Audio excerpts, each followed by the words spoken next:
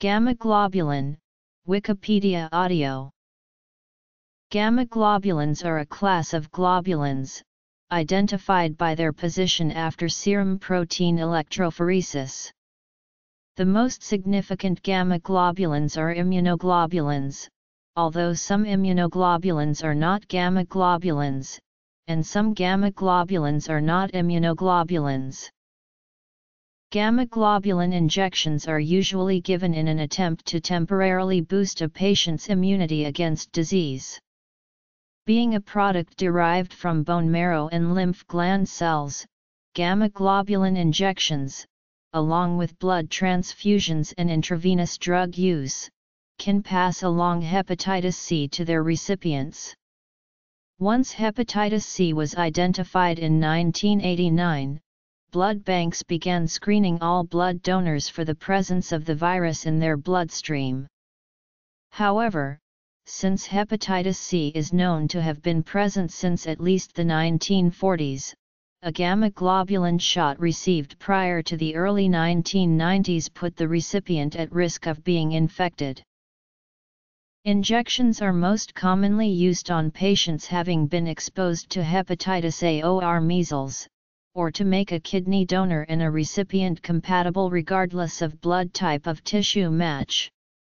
Injections are also used to boost immunity in patients unable to produce gamma globulins naturally because of an immune deficiency, such as X-linked agammaglobulinemia and hyper-IgM syndrome.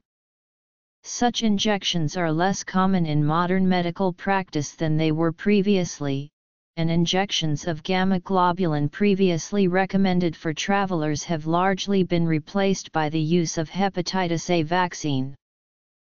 Use as medical treatment. Gamma globulin infusions are also used to treat some immunological diseases, such as idiopathic thrombocytopenia purpura, a disease in which the platelets are being attacked by antibodies, leading to seriously low platelet counts. It appears that gamma globulin causes the spleen to ignore the antibody-tagged platelets, thus allowing them to survive and function. A recent clinical trial of gamma globulin in chronic fatigue syndrome patients had no recognizable benefit, while an older trial showed improvement. The success of this treatment remains uncertain. Another theory on how gamma globulin administration works in autoimmune disease is by overloading the mechanisms that degrade gamma globulins. Overloading the degradation mechanism causes the harmful gamma globulins to have a much shorter half-life in sera. Intravenous immunoglobulin may be used in Kawasaki disease.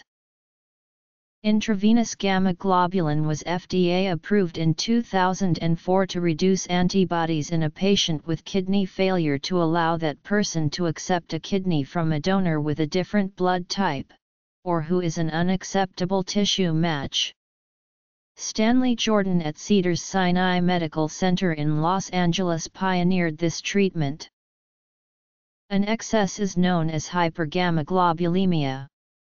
A deficiency is known as hypogammaglobulinemia. A disease of gamma globulins is called agammopathy. Pathology.